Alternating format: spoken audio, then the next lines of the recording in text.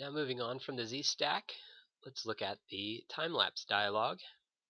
By activating time-lapse within the acquisition mode, the new dialog appears within which we can adjust the time interval between time points by clicking and manually typing in, let's say, 15-second time interval.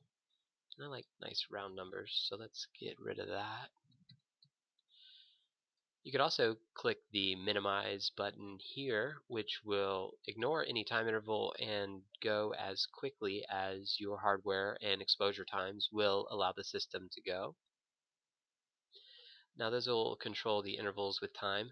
Beneath that, we can control the total duration a couple of ways. The first on the bottom here is with a actual number of cycles, where we can say we would like, 10, 20, 30 data points.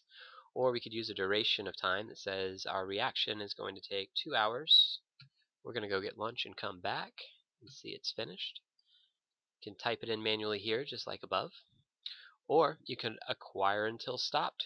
If you're sitting with the microscope and you know what your reaction is going to look like, you could watch in real time and allow the system to run until the memory's full, or your reaction occurs and you can stop the acquisition, all within the time-lapse dialog. So once you have the experiment set up the way you'd like, simply click the start button and it will capture those time points with all the channels that you've got indicated here in the center panel.